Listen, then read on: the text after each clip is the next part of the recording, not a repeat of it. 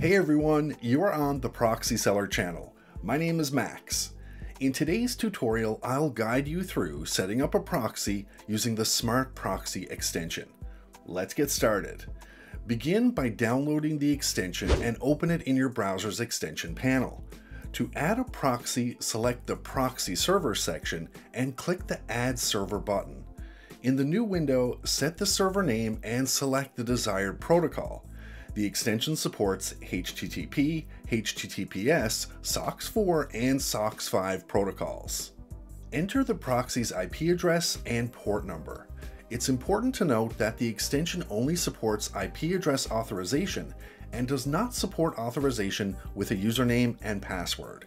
When the proxy data is entered, save the setting. To create a profile, select Add New Smart Profile.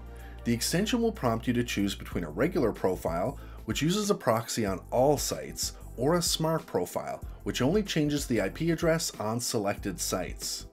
I'll show you how to set up using a smart profile.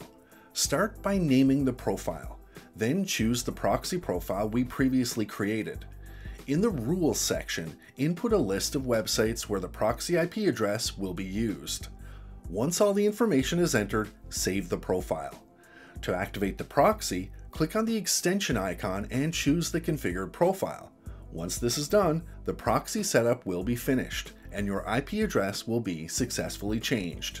Remember, free proxies pose security risks and lack reliable anonymity, often leading to blocks. For secure and private online experiences, turn to our company, Proxy-Seller. We offer 100% anonymity and top-notch security. Our selection caters to various needs, supported by 24/7 assistance. Check the description for a 10% discount code and a link to our site. Don't forget to subscribe to the channel. Turn on the notifications by clicking on the bell and hit the like button. That's all for now. See you guys in the next video.